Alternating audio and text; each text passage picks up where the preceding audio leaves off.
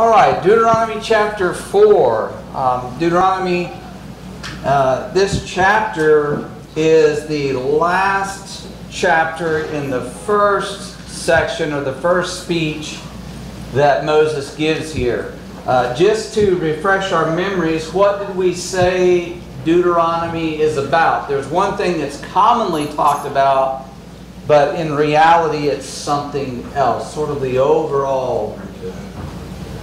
Okay, usually it's like a second giving of the law, but it really is Moses going through and preaching the law and admonishing the people to keep the law and making some applications as he goes through it. So as we wrap up that first section, we're going to see a lot of that in here. And in a commentary by Kyle and Delitzsch, they're German guys, they said the divine manifestations of grace laid Israel under the obligation to a conscientious observance of the law.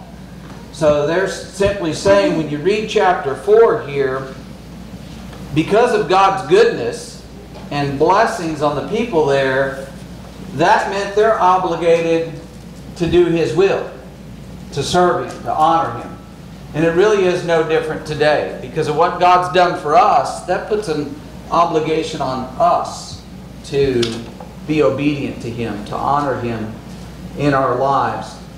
So let's read Deuteronomy 4 verses 1 through 8 to begin with. 1 through 8. Who will grab that for us?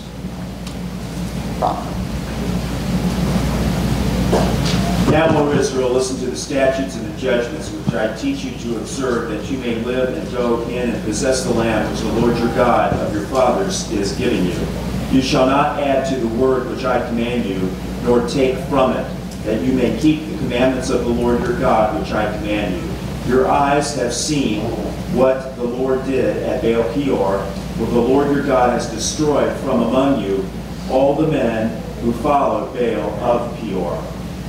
But you who held fast to the Lord your God are alive today, every one of you. Surely I have taught you statutes and judgments, just as the Lord my God commanded me, that you should act according to them in the land which you go to possess. Therefore be careful to observe them, for this is your wisdom and your understanding in the sight of the people who will hear all these statutes and say, surely this great nation is wise and understanding people.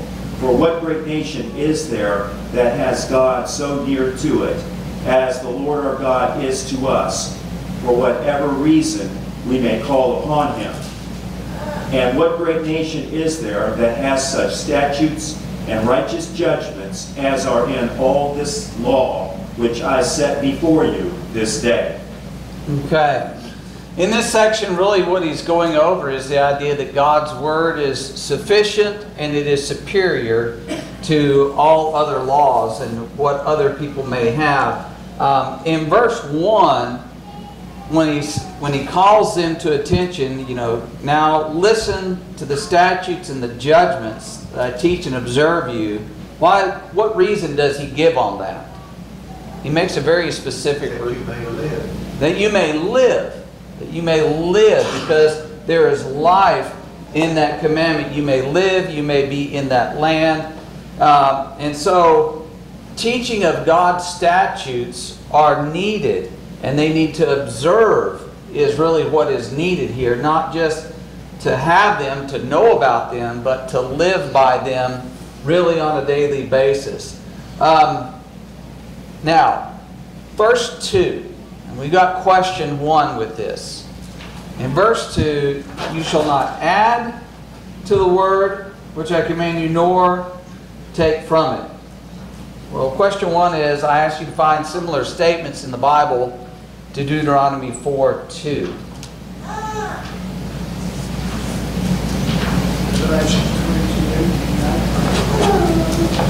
Revelation 22:18. Okay, Revelation 22:18-19. And what does that say, Charles?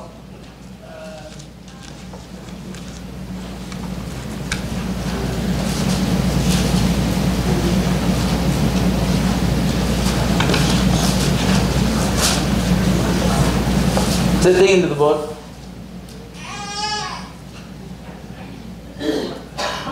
Go ahead. For I testify to everyone who hears the words of this prophecy of this book. If anyone adds to these things, God will add to him the plagues that are written in this book. And if anyone takes away from the word of the book of this prophecy, God shall take away his part from the book of life, from the holy city, and from the things which are written in this book. Okay. So that general principle. Now, Revelation 22, 18, 19 applies specifically to the book of Revelation. But it's just showing that that principle is still there relative to God's revelation to man, God's message to man. Don't add to, don't take from. Any other passages? Proverbs 30, verses 5 and 6. Every word of God is pure. He is a shield to those who put their trust in him. Do not add to his words, lest he rebuke you, and you be found a liar. Okay. So we've got Deuteronomy 4. We have Revelation 22. We have Proverbs 30. So you have beginning, middle, and end where this is repeated. Essentially the same command. Don't add to, don't take from God's Word. Any others we want to touch on before we dig just a little bit deeper here? 32. Deuteronomy 12:32. What you got? Whatever I command you to be careful to observe it, you shall not add to it or take from it. Okay. Very good. Hank. Joshua reemphasizes that, what Moses taught in Joshua 1:7. So he's basically saying the same thing. Let's see here. Only be strong and courageous, that you may observe to do according to all the law which Moses, my servant, commanded. Yeah, and in Joshua chapter 1, the Lord specifically tells Joshua, don't go to the right hand or to the left hand, which could be viewed, don't add to, don't take from. Don't go either direction off of that. Zach. Jeremiah chapter 26, verse 2. Thus says the Lord, stand in the court of the Lord's house and speak to all the cities of Judah who have come to worship at the Lord's house all the words that I have commanded you to speak to them. Do not omit a word. Okay. Could you be any plainer? Do not omit a word. Right? It just shows us that time and again through the Word of God, He tells us very specifically, don't add to, don't take from. Now, our question 2 was, give examples of when men violated this principle, this command that's given. What are examples of where people just said, Numbers 24. Numbers 24. Now that's before this, but what did they do? I think we put to death 24,000. 24,000? Anybody have other examples?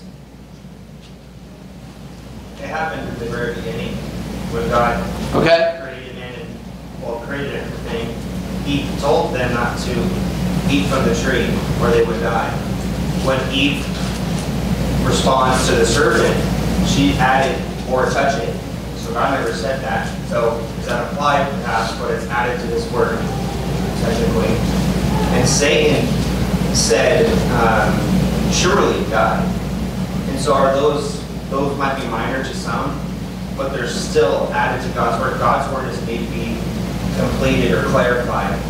God said, don't eat from the tree or you will die. And Satan and Eve both slightly added to or twisted that. And in Satan's case, it was out of deception. In Eve's case, it was some other issue, some other reason. But it happened from the very Lust the eye, lust the flesh, pride of life. Yeah, it got her. Philip. Then we get to the New Testament, the birth of Christ. The Pharisees pretty much warped the law of God with their traditions. Christ calls them out for on numerous occasions. That's just a generic example. Right.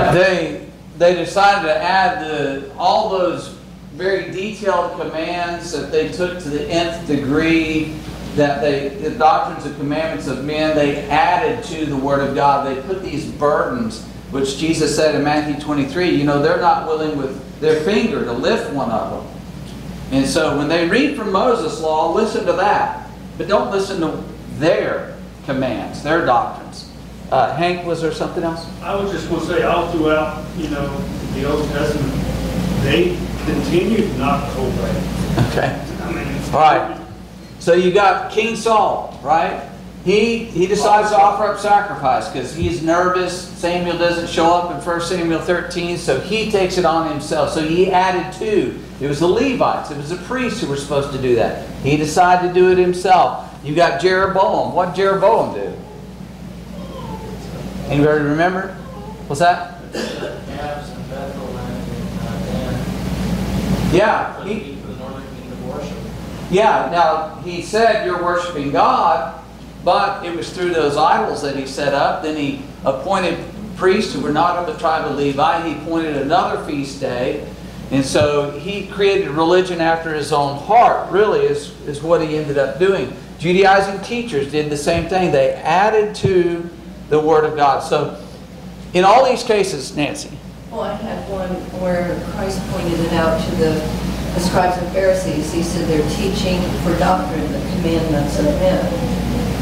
So that absolutely is adding or taking or both. Yes, exactly right. So with all these cases where people added to or took from the Word of God, what's the end assessment of it?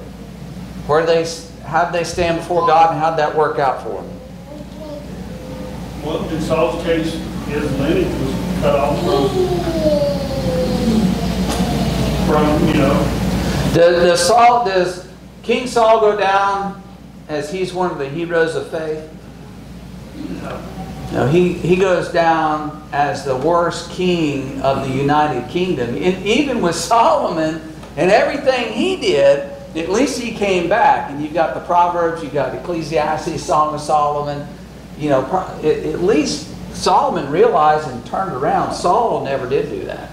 Right? Any other thoughts on that? All right, so question 3 then. Why is it that we are not to add to or take from God's Word? Because it takes and perverses the truth. Okay. Direct command in the first place. And James says it's the perfect law, liberty, perfect, complete. Okay. No need.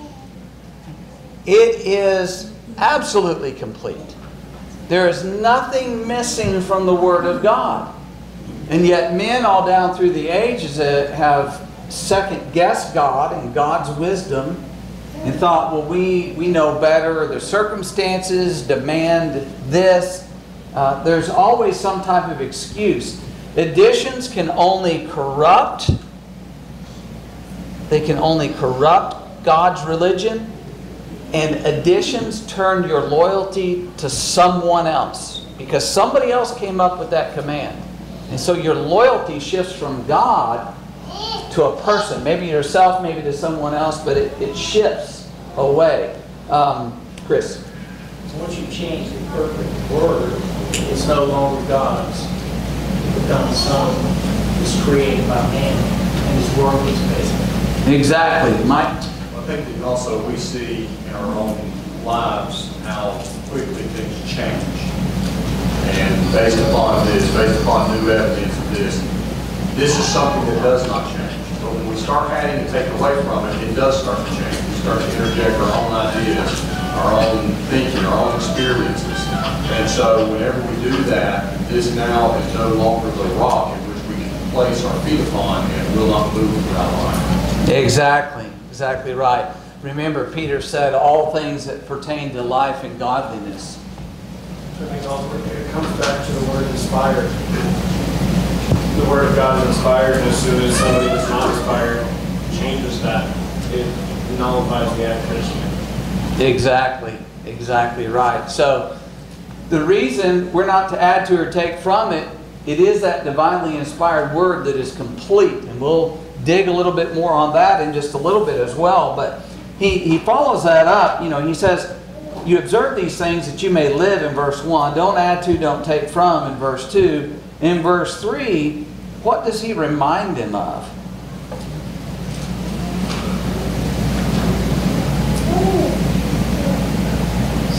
What you've seen. Okay. What your eyes have seen. And a very specific incident. Does anybody remember that incident that he cites here? You may have a footnote that tells you where it is in the Bible.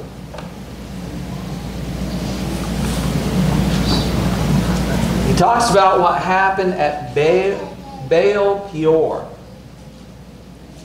That's where Balak lured the children of Israel to commit idolatry. And what they did is they had sexual relations with the idolatrous women. They got them involved in that because, remember, Balak and Barak were working together, and they wanted the children of Israel to be cursed, but God wouldn't let him curse them. But he counseled him, and he said, well, you're not going to get God to turn against them unless they turn to idolatry. And so let's get them involved in idolatry. And when he did that, then God cursed them and turned against them and punished them for that. Now, that incident happened just weeks before Moses is preaching this. It's very fresh on their mind. And what he's doing is saying, look what happens when you stray from the commandments. You know that. And so he's warning them, don't follow that path. Be faithful and you will be alive. And he talks about the fact that those who held fast to the Lord are alive today, every one of you. So you've lived through it. Take that to heart and stay faithful. Any other thoughts down through 4 or 5? All right, question number 4. How were others to view the Israelites, and where is something similar taught in the New Testament? So we're citing verse 6 here. Be careful to observe them, for this is your wisdom and your understanding in the sight of the peoples who will hear all these statutes and say, surely this great nation is what kind of nation? Wise and understanding. Wise and understanding. Now, why would that be? Because they're practicing God's wisdom, not their own. Okay, practicing God's wisdom, not their own. The law of Moses being unique among all laws of nations. Just real quick before we come back to that a little bit more, where is something similar in the New Testament? I've got 2 Timothy 3:16. Okay. All Scripture is given by inspiration of God and is proper for doctrine, for reproof, inspection, for instruction in righteousness. Okay. So we have the divine law given to us. And what does the New Testament admonish us to do? How does it picture Christians relative to the world? Here in Deuteronomy, he's saying, look, you as a nation, this is how you'll be viewed by other nations. And in that sense, we are now the nation of God. How do these other nations out there view us? How should they view us? What does the New Testament say about that? Matthew 5:16 says, let your light shine, that others will see your good works and glorify God. Okay. How does your light shine? And there may be multiple answers to that, but I'm going to lead us right into one. Okay. Let me ask you this. Anybody ever been down into a cave and where they like turn the lights out? If you've been on a cave tour, they turn the lights out and then they strike a match. They strike a match, they can light up a room this big with a match. It gives you enough light that you can see. But what if you go out on a cloudless day and you light a match outside? What kind of light does that provide? Yeah, virtually nothing, right? I mean, you can see it there, but it's not enhancing anything. That's because it's a light among an overwhelming light. But what kind of world do we live in? Yeah, we live in a world of darkness. And so, as Nancy cited, Matthew 5:16, we're to be a light in this world. Where we can be a light as we're following God's Word, we will stand out. We will be different than the world around us. Well, in that specific application, I had down Ephesians 4:29, where Paul said that we'll impart grace to the hearer. Let no evil communication come out of your mouth, that you might impart grace to the hearer. So that's the imparting of the light. That's part of it. Our actions do it, but our words do it too. Right. We're admonished again and again to have our honorable conduct among the Gentiles, among the people of the world, right? Just to sort of define the light that we're giving. In Proverbs 4, verse 18, the path of the just is like a shining sun that shines even brighter into the perfect day. So it's like the sun, which is the brightest possible light there is. Right. So that's the path of the just. Exactly right. We, just as ancient Israel, in following God's law, would be set apart and different than the people around them, and the people around them would see that and take note of it, and the ones who were noble and honest would say, that is a good system. They have things good and right. And there are people in the world today that will look at Christians and they'll say they are good and decent people. They may disagree with us. They may have different viewpoints about religious beliefs and practices. But I have rarely heard of anyone who was in the world that will look at a member of the church and just think they're a scoundrel. If somebody's faithful to the Lord, they make a good impression on people. Mike? Yeah, I was thinking of an example. I thought about Acts chapter 4. Where it says, now as they observed the confidence of Peter and John and understood that they were uneducated and untrained men, they were amazed and began to recognize them as having been with Jesus. The wisdom that they were showing, that they were speaking, they recognized this is beyond what they should understand, what they should know. Yes, exactly right. Exactly. Great example of that.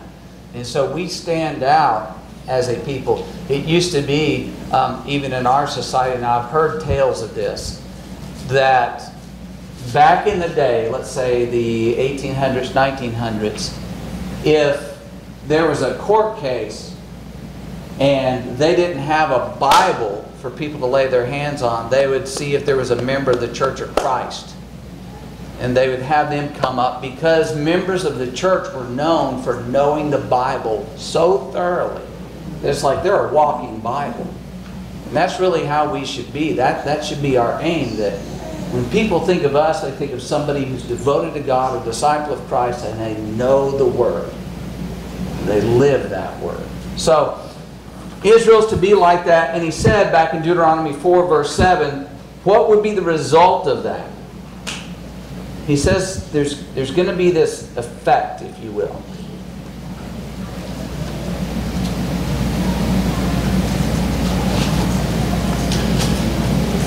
They would ask, what great nation is this that God has done what? Or that God is in what condition? So near to it. So near to Him. You look at that relationship that they have with God. And that's how people need to see us. And just kind of wrapping this up, in verse 8 he talks about what great nation is there has such statutes and righteous judgments as are in all this law which I set before you today. As we've talked about, it's divinely revealed. Other nations had human opinions that were imperfect ideas, and they need to be revised, they need to be repealed, they need to be abolished, they need to be altered over time. In fact, in our Constitution, what's in there that is just an admission, an acknowledgement, this is not perfect. Way to change it. Way to change it. You have the ability to add amendments, because they could foresee, we're just men putting this together. As great as I hope everybody here sees our Constitution is, they acknowledge, we could be missing something. So we need to make a provision. There's no provision for amendments in the Word of God. That's essentially what Moses is preaching here. There's no provision. Because God's law is perfect. When you follow it, people are going to look at you and think, wow, what a great nation that is. And if we follow God's Word, we follow it as a group, people are going to take note of that. They're going to see, look at those people. Aren't they devoted, dedicated? It'll stir their interest. All right, let's move on now, please. 9 through 14, Deuteronomy 4, 9 through 14. Who will grab that for us? Mike. But you who held fast to the Lord your God, he said 4, 9. Yeah, chapter 4, verses 9 down through 14. Only give heed to yourself and keep your soul diligently, so that you do not forget the things which your eyes have seen, and they do not depart from your heart all the days of your life. But make them known to your sons and to your grandsons.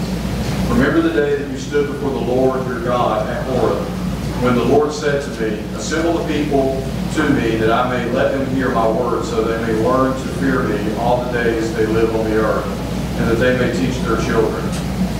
You came near and stood at the foot of the mountain, and the mountain burned with fire to the very heart of the heavens, darkness, clouds, and thick gloom.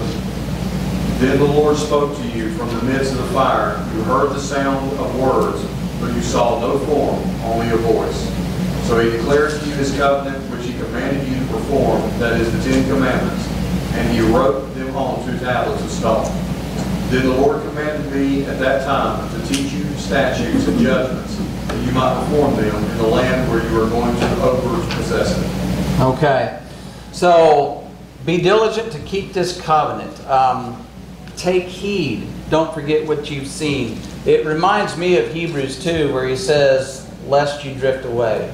Take heed to the Word of God, because you can drift. You can move away from it if you're not paying attention to it, if you're not diligently seeking it, learning it, applying it in your lives. And then he tells them, remember what happened at Horeb, which is basically what? I know we just read through there, but what was that account? What was going on there? When he talks about these tablets and darkness and cloud and fire.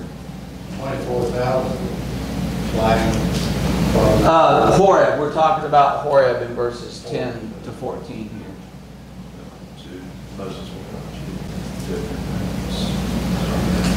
Yeah, it was actually, yeah, they heard a voice. Okay, who is Moses talking to right here in Deuteronomy 4? We're there. Second generation. Right. They were there, though. I mean, I don't know how far down in the age group.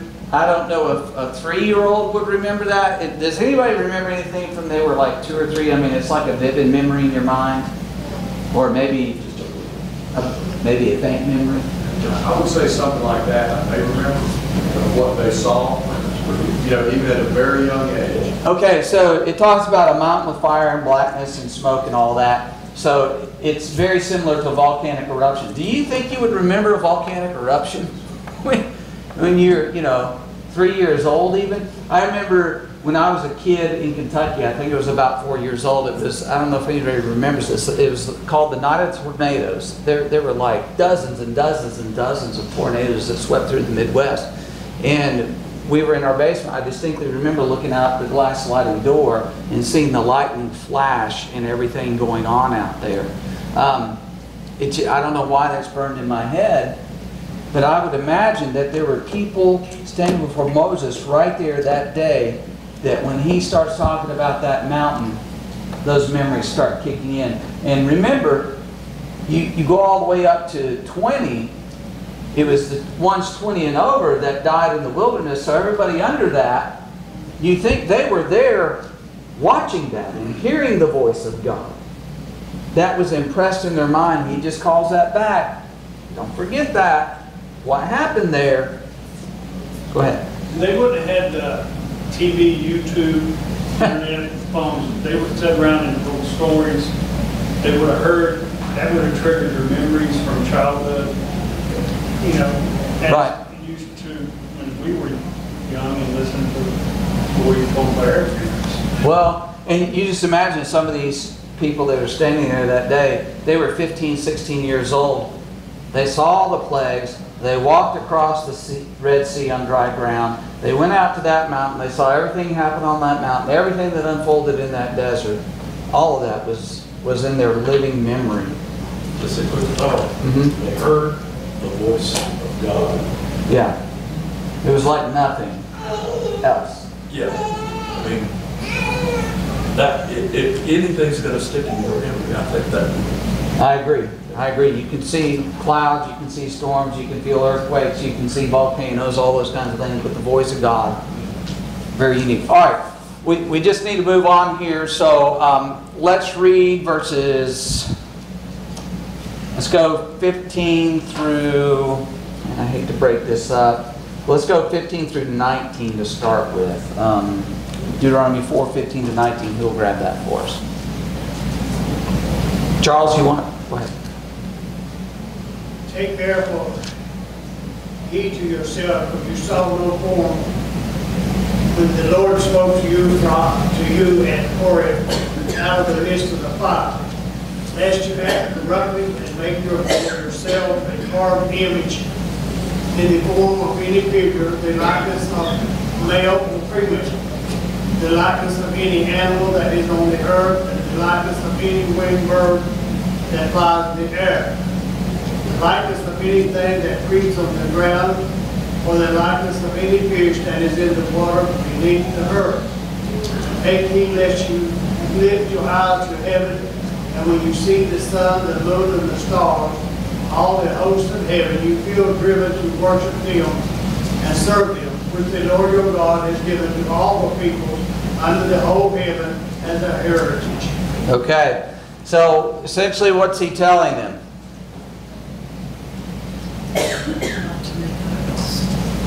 Okay, not to make idols. He lays out this argument. Look, you didn't see a form of God. You're standing there at the mountain. God didn't appear in some form. He didn't appear in the form of man or anything else. So don't give him a form. It's just not right. Don't do that, Mike. Yeah, I think he's also saying that God's a jealous God. He doesn't want you bowing down before any other God except Him. Yes. And as he lays out all these different specifics here, when he talks about, male or female, winged bird, anything in the likeness of anything that creeps on the ground, anything in the sea, the sun, the moon, the stars, don't attach those things to God and make God in that image. It just strikes me as interesting that is exactly what man has done. He's made an idol in all kinds of religions of every single thing God listed there.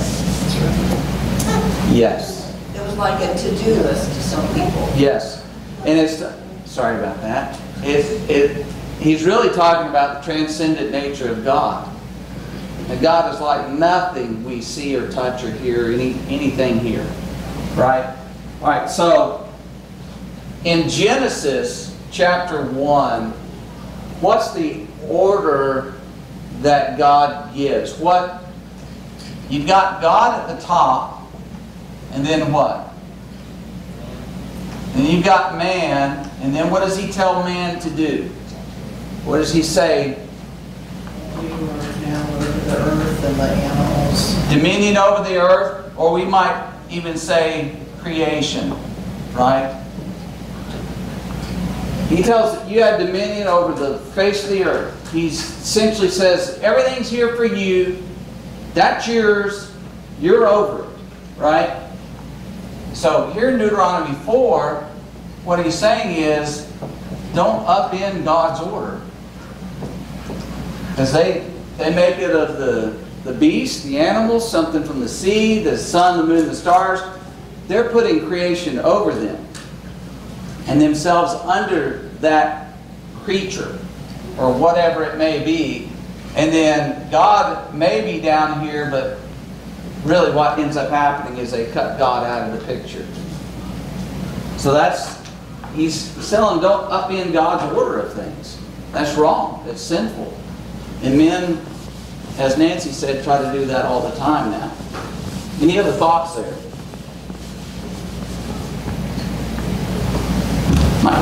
What we find out here, it's just not a new concept. You know, think it's kind of new age stuff. It's not.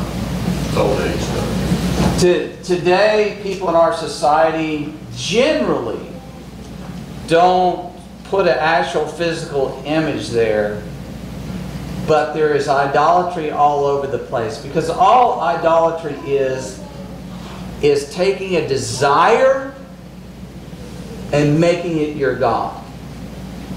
So you can just see what the idols were, gods of certain things. Well, they want to get drunk, they just make them a god of alcohol. Woo! Now we can worship the God and get drunk, or sex, or materialism, or war and violence. We'll just make us a God that approves of that, and we'll worship. That's our God. Or many in that way. So men just do that exact same thing today. They're just more sophisticated in it. I was thinking about it, of course, in John 4:24, it says God is a spirit, and we must worship Him in spirit and in truth. And in the Revelation letter that you've been teaching, Stephen, you have used, of course, the words that are there to help describe things, but it's all imagery, and it's just giving us attributes and characteristics. But as you're noting here, God is a spirit, and from the very beginning, He doesn't want people to look to Him as some kind of physical form. Right. And even in the book of Revelation, it describes Jesus Christ with some of these very distinct things in chapter 1 about how He appears. Talks about Him as a lamb, talks about Him as a lion. But when it talks about God the Father, God Almighty, it never gives any descriptions to Him. It only talks about this voice coming from the throne. So even there, it's emphasizing, as Ron is saying, God is spirit. And that's how we need to see Him or conceive of Him and understand Him. All right, so let's jump down verses 20 to 24. Who will read that for us? Philip.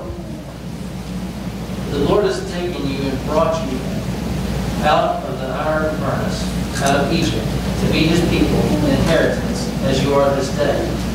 Furthermore, the Lord was angry with me for your sakes, and swore that I would not cross over the Jordan, and that I would not enter the good land which the Lord your God is giving you as an inheritance. But I must die in this land. I must not cross over the Jordan, but you shall cross over and possess that good land. Take heed to yourselves, lest you forget the covenant of the Lord your God, which He made with you, and make for yourselves a carved image from the form of anything which the Lord your God has forbidden you. For the Lord your God is a consuming fire, a jealous God. All right. So Israel needed to be careful about what? Their verse 20 and 22. Where were they before? But verse 20, he gives it, I love this language here. The iron furnace. Okay, the iron furnace. You were in an iron furnace. You were there suffering, being tormented day in and day out. You were in that iron furnace. And basically what he's saying is, don't go from an iron furnace into a consuming fire. If you're not keeping this, the iron furnace is going to seem like nothing. These, again, they remember Egypt. They remember what it was like. They remember their parents being abused by the Egyptians. And he's saying, don't be foolish and end up facing something Worse than that. The iron furnace. By the way, what's the purpose of an iron furnace? What do they do? Burn metals. Burn metals. Why? Purify them. They get them heated up, right? You think about the steel mill or something, and they heat it up, they purify it, they refine it out. That's really what Egypt was supposed to be for the children of Israel, that they went under that suffering to give them that drive and desire to leave, to turn their hearts to God. And so it was a temporary suffering that God delivered them from, but God is a consuming fire. There's no end, no escape from that. And so they have to be careful about that. So we get to this point, Mike mentioned it a while ago, God is a jealous God. And I asked you in question 5 to explain God's nature of both jealousy and mercy. How can He be jealous in a consuming fire and at the same time merciful?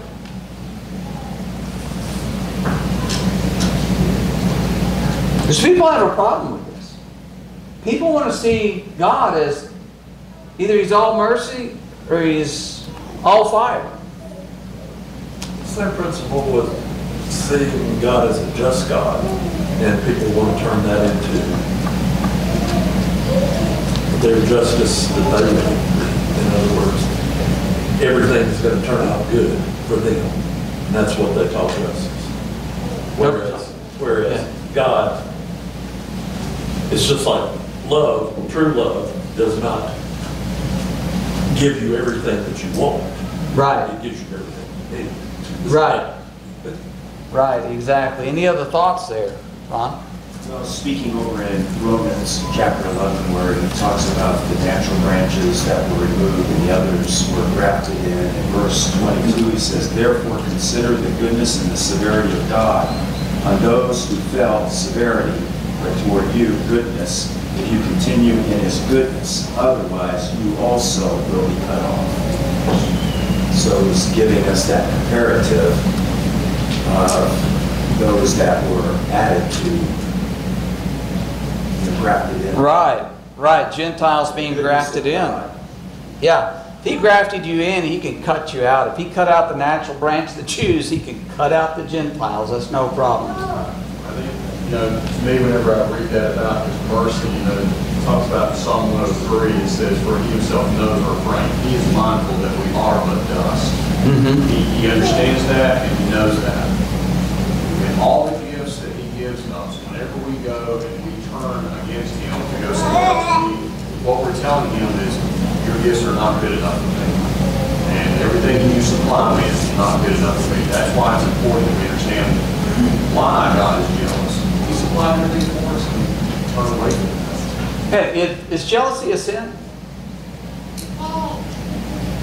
Not in all cases. Okay.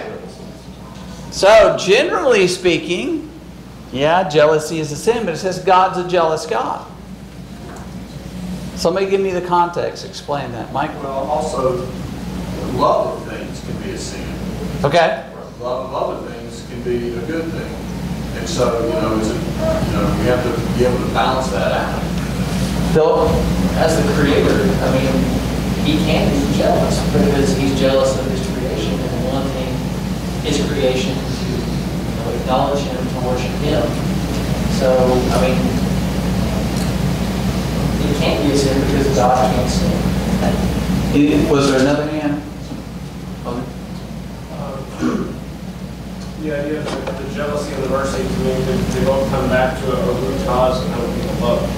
Especially when we start looking at in this specific scenario, they're talking about the idolatry, and we know that the church is compared to the bride. And if you go back to any bride or groom, the aspect of jealousy and mercy are both very strong aspects of love. If the bride runs off with another guy, in this case the idol, there's going to be a very strong jealousy there. But at the same point in time, that same love is what breeds the mercy to forgive that. Yes. Exactly right. 2 Corinthians 11, verse 2, Paul said, "For I am jealous for you with a godly jealousy." There is a godly jealousy. My wife has a right to be jealous if I go and pursue another woman. She has that right. And God has the right to be jealous if we go and pursue another god. But then He has that mercy that if we will return to Him, He will forgive us. The book of Hosea is all about that kind of idea about, somebody betraying you and coming back and you forgive them, you receive them. And the Lord's talking about Israel in that way. He will receive them back. So God is both a jealous God and He is a merciful God. It depends on us and our actions, our attitude toward Him. Paul, very briefly. Okay, you can love your own family more than you do God. God said you have to put it first. Yes. Yes, exactly right. Now, one thing, and we're going to have to wrap it up here at verse 24, but Moses reminds them of something in verses 21 and 22. What does he remind them of? About what He's done with God. Okay. What did Moses do, and what was the outcome of that? Well, it was where he struck the rock. He was to speak to the rock and provide water for the children of Israel. And because he struck the rock and actually used the word "must we," giving himself partnership with God of providing this, God said he could not enter into the promised land. So he's sharing with them, even though he's done all this serving God, God is just, and that was his judgment. He's not bitter about it. No, Moses is not bringing this up here as a way of jabbing at them or jabbing at God. What he's doing here is saying, this is what happened to me. If it happened to me and I spoke face to face with God, don't think He's just going to overlook what you do. You look at my example and where I have been punished for this, and I cannot go in. So he's reminding them of how serious and stern God can be, even with His most faithful servants. He is an exacting God, but He's also, of course, a merciful God. So we'll wrap it up there. Lord willing, let's pick up at verse 25. Please go ahead and do 5 and 6. Be ready for that. We'll try to roll as quickly as we can. And Mike will be praying for me all week to get through it next week. But, all right, thank you all.